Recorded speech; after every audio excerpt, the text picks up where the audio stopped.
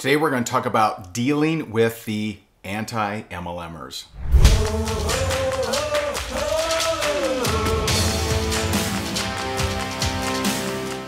So first, I want to help you out if the network marketing haters in your life are friends and family members, people that actually know you. Next, I'm going to share with you how to deal with the haters if they're online people that maybe you don't know. And lastly, I want to share if you're getting network marketing hatred, what to focus on instead.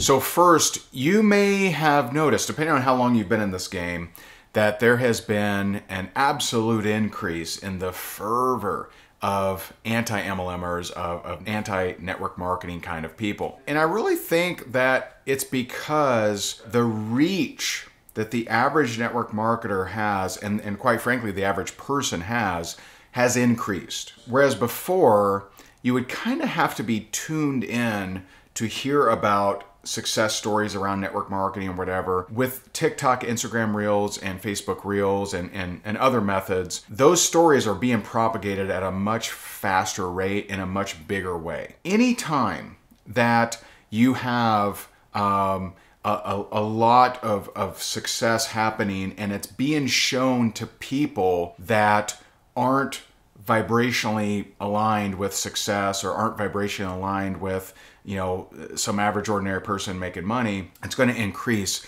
the fight against that. One thing that I saw that really, it kind of blew me away, but it also made sense, was I saw a video, Jimmy Fallon and Bryan Cranston, and it was a short, goofy video about hats, right? And so they're trying on, you know, little hat, short hat, big hat, you know, all the hats. It was cute. It wasn't overwhelmingly awesome, but you know, it was funny. It was all right, whatever. And I just happened to see the comments, and I'm like, oh my God. Like there were thousands of "die, you guys suck, this is the worst," right? Like it was so negative. I'm like, oh my God. And so one, I think, first of all, a lot of society is more negative than it used to be. Period. Number two, success and hate seems to be getting more reach, you know, period, right? So there's just more, right? You know, you have people going viral on TikTok with hatred message as well as, you know, success messages. And so both parties are witnessing or being a part of these different things. It's really wild. You know, you now have more and more people at least hearing the idea of an average ordinary person can come into network marketing and make money. And for those that don't vibe with that, they actually don't like the idea of someone, you know, that isn't a professor or isn't a celebrity or isn't a whatever, being able to make money, more money than them, kind of grates against them, right? And so let me give you some how to deal with it. So if you have friends and family members and they're, you know, hating on you or they're rejecting you or whatever, don't try to convince them. Stop trying to turn them around, right? Stop trying to show them examples. Stop trying to dance for someone who will never applaud you. And so if you have a friend or family member and they're like, oh, that network marketing is terrible, it sucks or whatever, say, cool, hey, thanks for your opinion, I appreciate it, move along. And I'm not saying that you have to ostracize them, I'm not saying that you have to unfriend them or whatever, just don't try to convince them. Stop spending energy on them. A great example is my wife, actually. So when we were dating, she joined my network marketing team. She was 21 years old, and she started building it on her own. When she first started, she went to her family and they said, that's stupid, why are you doing this? You have a degree, and they were not fans, to say the least. When she got to $10,000 a month, her two brothers joined, her mom joined, and her dad built her a spreadsheet. And so if you're trying to convince friends and family members that it's great, before you do something and really make a splash, you're making a mistake. Stop doing that. Go make it rain without their support, without their approval, without their agreement. And this includes your spouse, by the way. Even if your spouse is hating on it, go do it, pay off his truck, and then say, there you go, my friend, right? So you need to be willing to go fight the battle without their support. Fight the battle without their understanding. That's how you handle if they're friends and family members. Now, a more insidious and kind of gross version of the network marketing haters is the online trolls, and they literally are going out of their way to harm you. I do believe, because I believe that in war there's both sides believe they're fighting the good fight, right? I have to think that some of them do think they're doing good. They think that they're preventing whatever, the mom and pop from spending a couple $100 on a product or whatever. Like they literally think that they're saving people, right? They're not giving them any solutions, but they're saving them from spending money and their hard-earned money going away. Regardless of how many testimonials, of how many thousands and thousands of people have changed their life through network marketing, I really do believe some of them believe that they're doing a service. They believe they're doing good. They believe that they're saving the single mom's wages from being blown at your event. And this is where you need to understand that there is no magic or mysticism around network marketing, all right? It comes down to pipeline. It comes down to, who makes money in real estate? The people that talk to people. Right? Who makes money in network marketing? The people that talk to people. If someone is joining a network marketing company and they're told that they don't have to get customers, that they don't have to talk to people, that if they're being told that, then that person is doing a great disservice, right? Me, I tell them it's hard. This is hard work.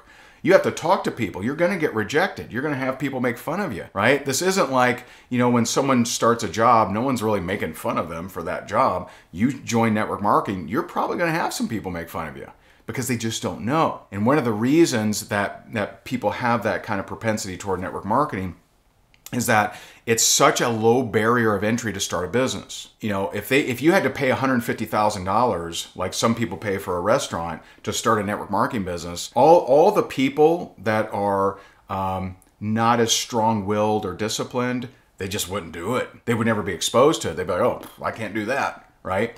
Because it's so low barrier to entry, because you don't need a college degree, you don't need a certificate, you don't need a ton of money, you need a couple $100 usually. Because it's so low barrier to entry, and because there's no requirement of training, you have a lot of untrained people, pitching and hyping to people that, resonate with it and want to do something that's going to be nice and easy. I would rather say it's hard. But how you deal with the online trolls, and these people will go out of your way. I mean, there's a group right now that is like, sending letters, they're flagging videos, like they're lying. They're creating, lying videos about others, and it's really nasty. How you handle them? Also, don't try to convince them. I would not engage with them. And because of the way these groups of people tend to operate, if you're in network marketing and you start getting a bunch of anti-MLM hate, I used to say, hey, bring on the hate, let them comment, let them do this stuff. But they play so low below the belt. I mean, they'll flag your videos for nudity. They'll do all kinds of crazy stuff. I would just block them. And so that's some suggestions on how to handle some of the hatred that you may be getting. And know this, if you're not playing big, you ain't getting any hatred. And so the bigger you play, the more you show up, the more videos you do, the more people you talk to, you're going to run into this kind of thing. So if you're running into this kind of thing, congratulations, you're on the path. If you're not running into this kind of thing, then you're probably keeping it a little bit too secret. So I'd love to hear from you. Do you agree with my statements, or do you think I'm totally wrong? Am I off base here? Love to hear from you. Drop me a comment in the comment section. I read and respond to every comment. So lastly, what should you focus on instead? It's really simple. Focus on what you want. So something that I do anytime I get sucked into negative land, right?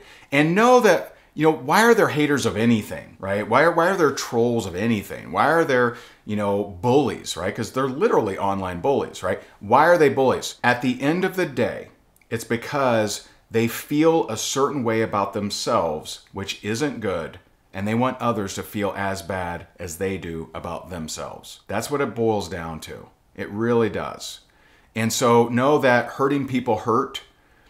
People that have been through bad stuff and they haven't worked through it, it's much easier for them to try and make other people feel bad too, right? And so a big part of me has, sympathy, and I wish for peace. I wish for peace amongst these people that spend their days, just online, attacking, right? I wish them peace. I wish them love. I hope they find something they're passionate about, like a charity or a cause or, whatever, right? Something they're passionate about, because that's what the human race is here for, is to pursue our passions. And our passions will find us making an impact, feeling more significant, making a difference, loving our life. And so what to focus on instead is to focus on what you actually want. So one thing I do when I find myself going into negative land is, one, I express. So I express, okay, what am I being negative about? What is affecting me? What am I thinking or how am I feeling that I don't want to think or feel anymore? And so I express it. I don't suppress it, right? That's what causes disease, is you suppressing all this stuff and bottling it all up and serenity now, right? And so instead I express it. Here are the things I don't like that I'm thinking and feeling. Here are the things. And then I say, okay, what is it I do want to think and feel? What is it? What kind of mental rehearsal can I do about crafting my perfect life, about crafting what I actually want, of seeing my life in a stage that it's not yet there, but see it as if it already is. And the number one skill that you can develop is to see things as you want them to be before they are. You see, most people, they say things like, well, if I hit that rank, then I'll feel better. If I do,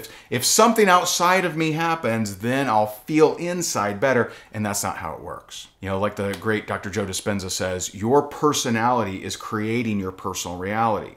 And so the way that you think, act, and feel is literally having you have an experience with your reality about what is going on around you. So if we want to change what's out there, we have to change what's in here. And so shifting your focus away from those thoughts of stress and negativity and why are they attacking me and how come they're haters and all this stuff, to what is it I actually want? I want to make a difference. I want to help put, clothes on the homeless. I want to help feed, the hungry. I want to help, bring clean drinking water. I want to help kids in foster care. Thinking about what is the life you actually want to have and spending more time with memories of your future than noticing what's going on in your present. Now, if you need some help, we have a great accountability and coaching program that I'll put down below. It's called Inner Circle. And if you want someone that you can actually hop on the phone with and talk to personally and get your help that you need based on where you're at, then feel free to fill out the information in the form below. I'll put a link down in the description. Answer the questions. One of our teammates will reach out to you and we'll see if it's a fit for you, and we'd love to help you.